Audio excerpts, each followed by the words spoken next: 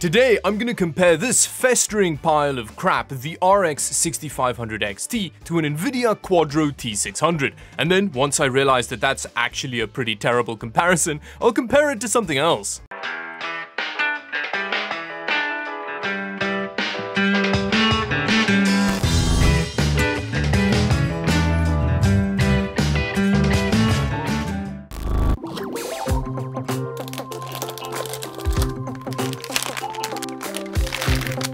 Oh, it's such a cute little loser graphics card. Thank you very much, Gigabyte, for sending it over for this video. That is some sparse video out action.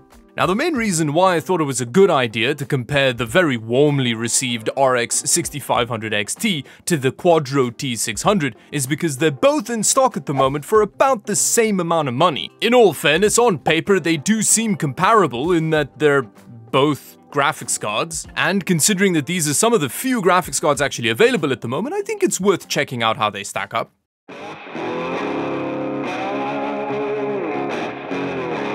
Oh, it's so tiny! Look at how little and cute that GPU die is! It's so small, in fact, that in comparison, the T600 die looks like it subsists off a diet entirely of steroids and horse tranquilizers. And Gigabyte seems to use a thermal putty to interface with everything on the PCB, which does tear when you remove the cooler, and that means that you do have to replace that if you want to repaste your cooler. You can actually see the 4 PCIe lanes coming off it, which is fascinating. With that, let's check out the gaming performance of these two unlikely combatants.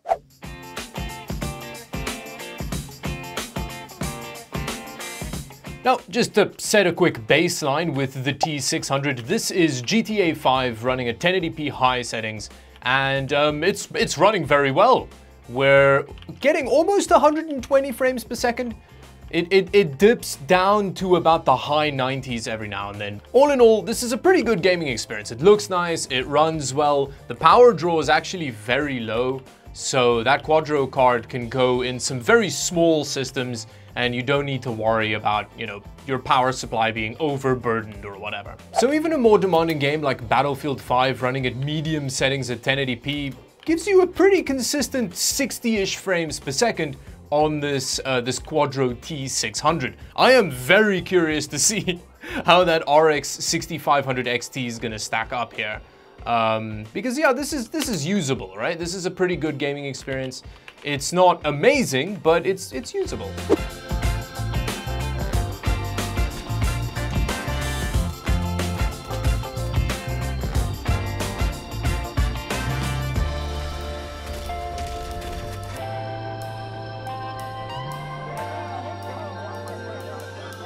With that, let's try out everyone's favorite graphics card.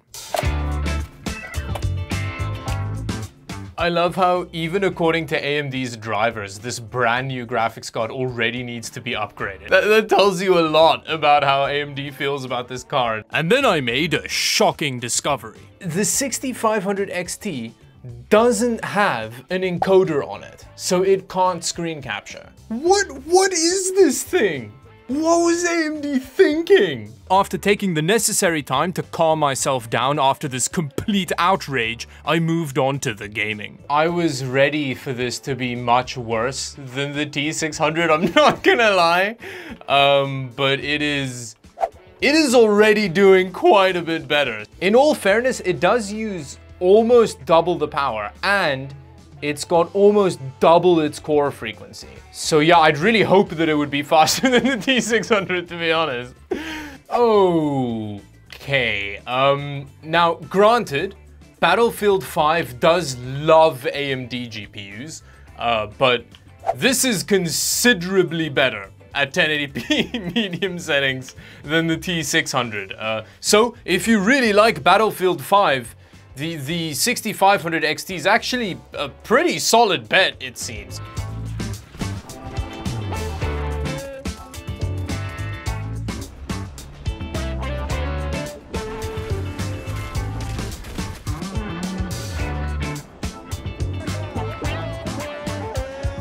Now, I was quite butthurt by the victory of this encoderless loser, so I decided to take a gladius to the 6500 XT's Achilles heel for justice.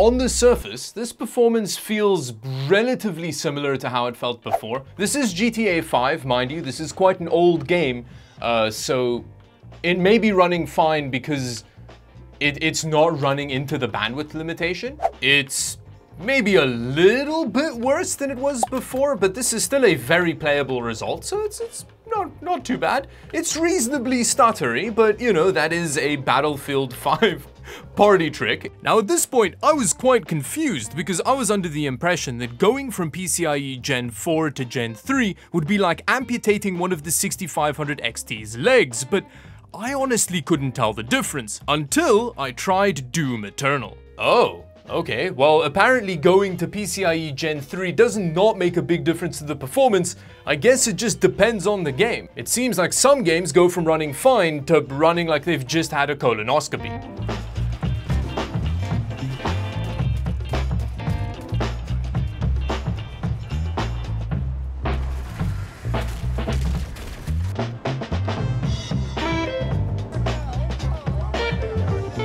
Okay, so clearly comparing the 6500 XT to the T600 was a mistake, and I probably should have known that going in. But I've found a different comparison which may make a bit more sense. Let's drop in this RX 5300, which is like an unreleased AMD budget card from just over a year ago, and see how these two compare.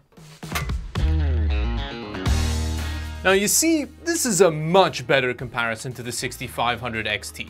This graphics card has a much smaller number for a name, and it seems to be performing quite similarly. Although, aside from numbers, which are maybe a bit smaller, it does have one massive advantage over the 6500 XT, and it is that if I press Ctrl-Shift-E, we get a recording happening.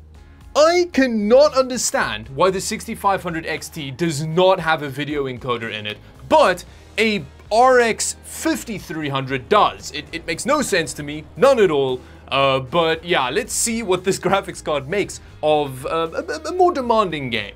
This is running about the same, honestly, as the 6500 XT, give or take a couple frames per second, but this feels basically the same. And then you have the advantage of this. I know I keep talking about it, but it just annoys me that they removed that feature from a graphics card, which every graphics card that's been released in the last 5 years has had without question. Like come on, AMD, what the hell?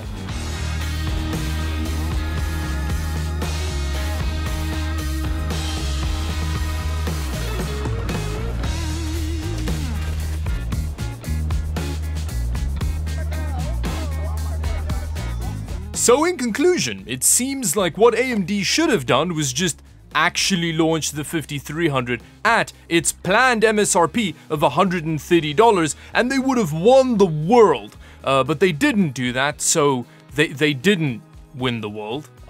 Maybe next time, AMD, maybe you'll get him next time. Anyway, with that, thank you for watching. If you enjoyed the video, do consider subscribing to the channel. My mom actually told me that she'll give me the day off school tomorrow if I got 20 subs off this video, so you have the power to make that happen. And yeah, anyway, thank you for watching. Bye-bye.